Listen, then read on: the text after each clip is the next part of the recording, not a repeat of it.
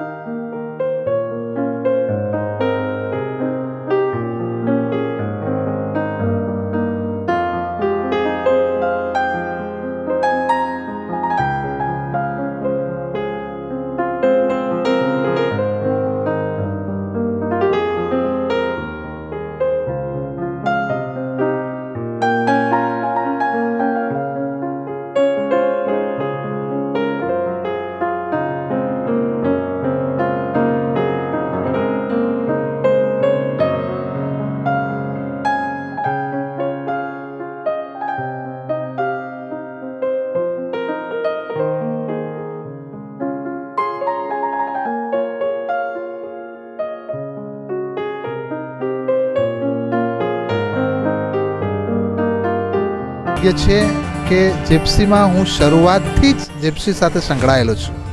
સ્વર્ગસ્થ ફાધર જેરી લોબો અને ફાધર જેરી સિક્વેરાનું આ એક સ્વપ્ન હતું કે ગુજરાતની બધી શાળાઓ એક છત થાય, એક છત્ર નીચે આવે, અને આ સ્વપ્નનું આજે 25 વર્ષ પૂરા કર્યા છે. અને અમને આનંદ છે કે 25 વર્ષ દરમિયાન Gujarat education board of Catholic institution દ્વારા એમને જે દ્રષ્ટિ હતી, એમને જે મિશન લીધું હતું એ સફળ થયું છે અને થઈ રહ્યું છે.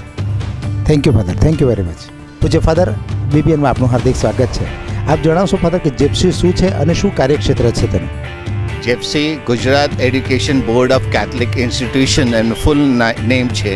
આ જેપ્સી બોર્ડે ધર્મસભા માટે ઘણું બધો ફાળો આપેલ છે છેલ્લા 25 વર્ષથી. માનવ મૂલ્ય અને ઈસુ મૂલ્ય આપવા માટે આપણે તનતોડ મહેનત કરેલ છે.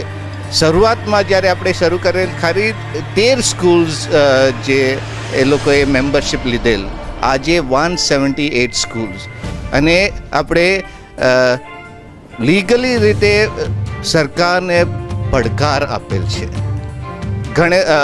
જે પ્રોબ્લેમ્સ જે માઇનોરિટી કમ્યુનિટી, માઇનોરિટી ઇન્સ્ટિટ્યુશન માટે લાગુ પડે છે એ સોલ્વ કરેલ છે. ખાસ કરીને સરપ્લસ ટીચર્સ જે આપણે માઇનોરિટી સ્કૂલમાં મૂકતા હતા એ આપણે હાઈકોર્ટમાં જીતી ગયા, અને પછી હાલમાં સંદર્ભમાં RTE નો પ્રશ્ન જે છે એ હાલમાં સુપ્રીમ કોર્ટમાં આપણે સ્ટે મેળવેલ છે. એ મોટી બાબત છે. અને એફઆરસીનું પણ હજુ ચાલે છે, કારણ કે એ કોન્સ્ટિટ્યુશનલ રાઇટ્સ જે આપણને આપેલ છે એનો વિરુદ્ધ જાય છે. એટલે માટે આપણે આ પગલું ભરેલ છે જે લીગલી રીતે, જેથી કરીને ધર્મસભાનો જે હક છે